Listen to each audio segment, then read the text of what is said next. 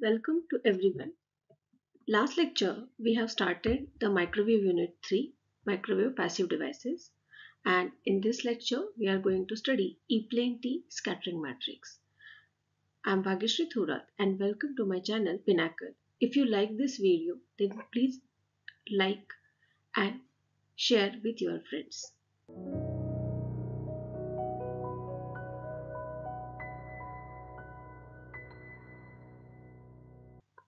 In this lecture we are going to study the scattering matrix of E-plane T and E-plane T working. So E-plane T is a junction formed by attaching a simple waveguide to the broader dimension of rectangular waveguide, which is having a two ports, port 1 and port 2. Both are collinear ports. This is a one waveguide attached with another. This is called side arm or E arm. This is also called series and voltage junction. We are going to study the working of this. If 3 is the input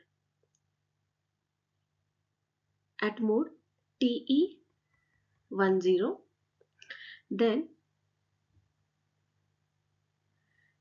these are the out of phase at output 1 and output 2. So this is input. If output 1, port 1 is the input, port 2 is the input, then at a 3 output we get maximum if these two inputs are out of phase, 180 degree out of phase. Then we are getting maximum input at port 3. If both are same in phase, then we are getting subtracting value here. So always remember that if we want to get maximum output, then port 1 and port 2 are out of phase. We want to find the scattering matrix. So for scattering matrix, we know that the E-plane T is having a 3 ports. So that's why it is a S3 by 3 matrix. So it is a S11, S12, S13, S21, S22, S23, S31, S32, S33. This is a generalized scattering matrix for E-plane T. So this is nothing but a generalized scattering matrix. This is my E-plane T. We want to solve this S matrix for E-plane T.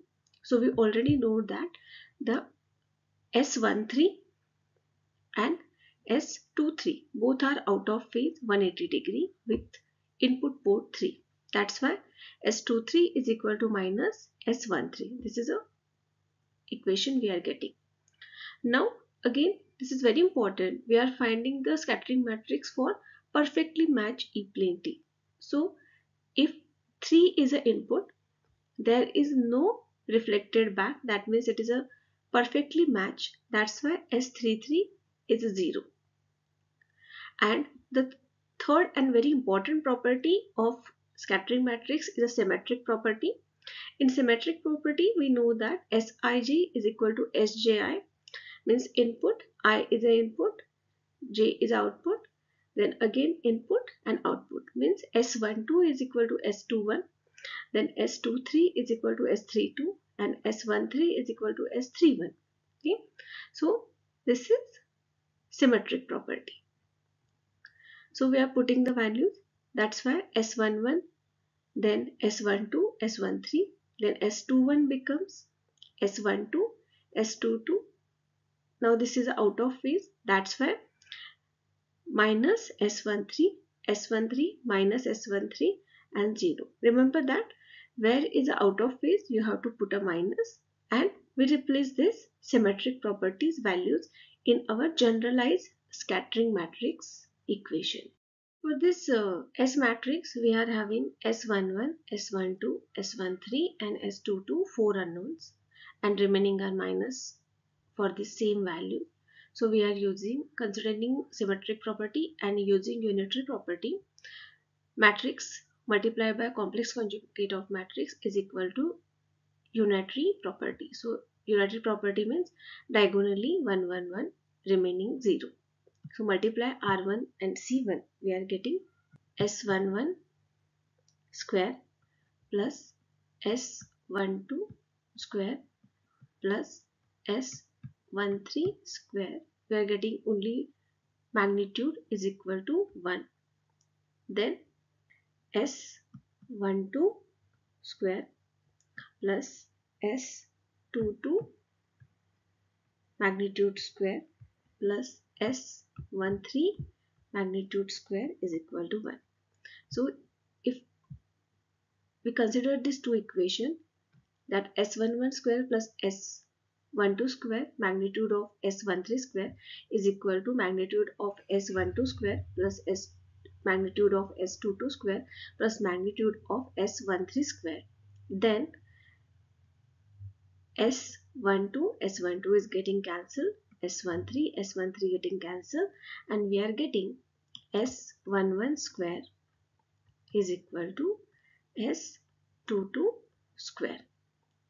So S11 is equal to S22. This is the first equation we are getting from unknown. Okay. Now we are going to multiply R3C3 multiply R3C1. So R3C3 is equal to S13 square plus S13 square is equal to 1. Okay. And R3C1 S13 S11 complex conjugate minus S13 S12 complex conjugate is equal to 0. So from equation this we are getting S13 square is equal to 1. So S13 square is equal to 1 divided by 2 and S13 is equal to 1 divided by under root of 2, because here we are removing square. Okay, so we are getting this value for S13 is equal to 1 divided by under root of 2. Now for this equation, if S13 is a common, then S11 complex conjugate minus S12 complex conjugate is equal to 0. If you multiply S11 0, then it is a 0, and we are getting from this equation S11 is equal to S12. Also we know that from previous equation S11 S12 is equal to S22. So we are getting these values from this simultaneous equation. Now if you solve all the equations, that S11 square plus S12 square plus S13 square is equal to 1, and put the values in that S11 S12 both are equal and S13 is equal to 1 divided by under root of 2. So we are getting the value S11 square plus S12 square plus 1 divided by under root of 2 square is equal to 1. So if you put the values in that, then we are getting S11 square plus S11 square plus 1 divided by 2 is equal to 1. That means 2 S11 square is equal to 1 minus 1 divided by 2. So 2 S11 square is equal to 1 divided by 2, and S11 square is equal to 1 because 2 divided